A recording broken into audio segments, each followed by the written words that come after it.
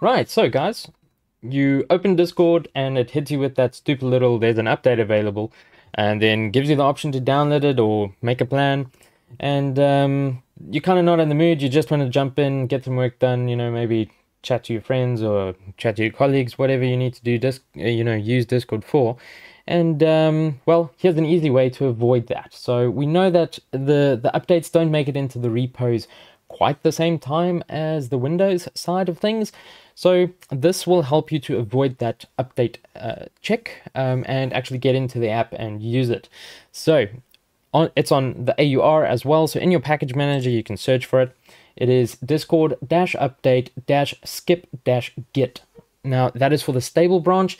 For Canary, you want discord-canary-update-skip-git, and the same for PTB. So if you're just using the straight up Discord just from your distributions repositories, then use this one.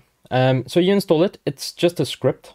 Once it's installed, you want to run the script, and on the GitHub page here for this user, you can actually go and check it. Let me just show you this user.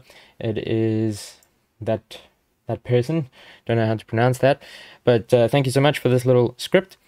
So what you want to do, you want to just go and open it. You want to run it in your terminal. It does the thing, it configures the thing, it sets the skip host update true, and you're done. You can close that, and then you can open Discord and you can use it. And as you can see here, it is still the old version, 0.19, where the new version that was released, I don't know, yesterday or whatever, was 0.20. So yeah, if this does help you, please leave a like, leave a comment, tell me what do you use Discord for primarily, and then also, why don't you subscribe? That would be great. Have a good one. See you in the next video. Bye.